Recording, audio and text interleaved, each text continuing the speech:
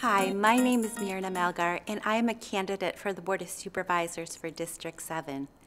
I am a mother of 3 girls and have lived in Ingleside Terraces with my family for the past 10 years. I'm an urban planner and have worked for the community on affordable housing, community economic development, and workers' rights through my entire career. I was a legislative aide to 2 members of the Board of Supervisors, Jose Medina and Eric Marr, and also worked for Mayor Gavin Newsom in the Office of Housing.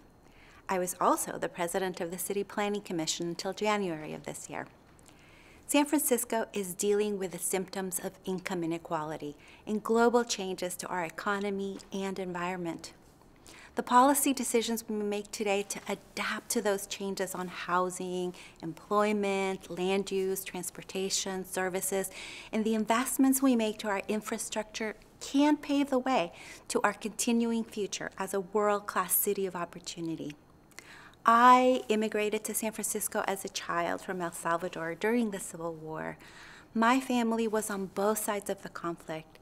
This city gave my family refuge from violence and an opportunity to thrive. I want that for future generations. My life experience has given me a unique ability to negotiate through conflict and make progress on the things that I believe in, and to understand that income inequality is not a sustainable system, and we need to tackle our homelessness and affordable housing crises.